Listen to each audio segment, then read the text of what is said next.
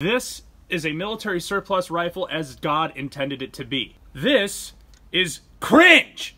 So I'm going to talk about something that I hate more than anything in firearms collecting, is taking a beautiful piece of military history and turning it into a deer hunting rifle.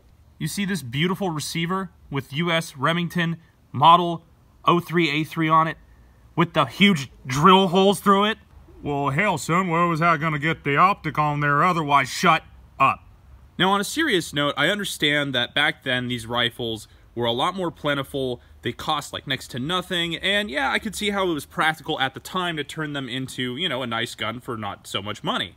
Like right now, a Springfield 03A3 is like $1,000. I'm going to make it my life's work to restore as many of these rifles as physically, humanly possible back to this kind of thing.